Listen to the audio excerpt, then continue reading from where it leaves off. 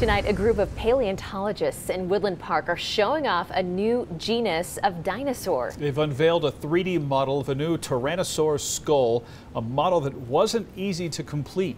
KRDO 13's Annabelle Childers explains what makes this discovery one of a kind. 22 years after portions of this skull were found, we finally have a full picture of it, thanks to extensive research and 3D printing technology.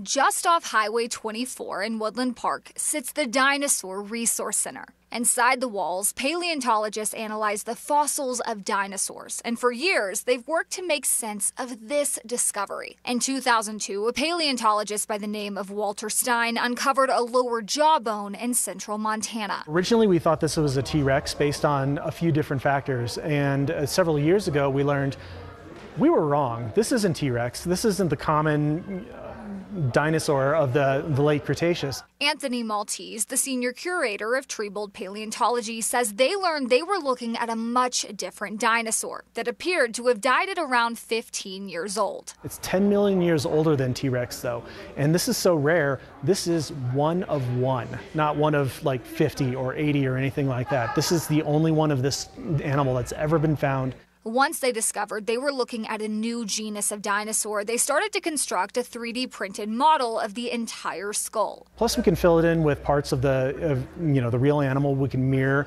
pieces that are missing, and make the most accurate to this animal restoration that we can. And this animal is so cool. The skull is around 40 inches long, and Maltese says they're working to make a model of the entire dinosaur skeleton. All in all, the Tyrannosaur will be around 30 feet long. This skull will be on display until June 12th so that anyone from the public can come to see it. Reporting in Woodland Park, I'm Annabelle Childers for KRDO 13.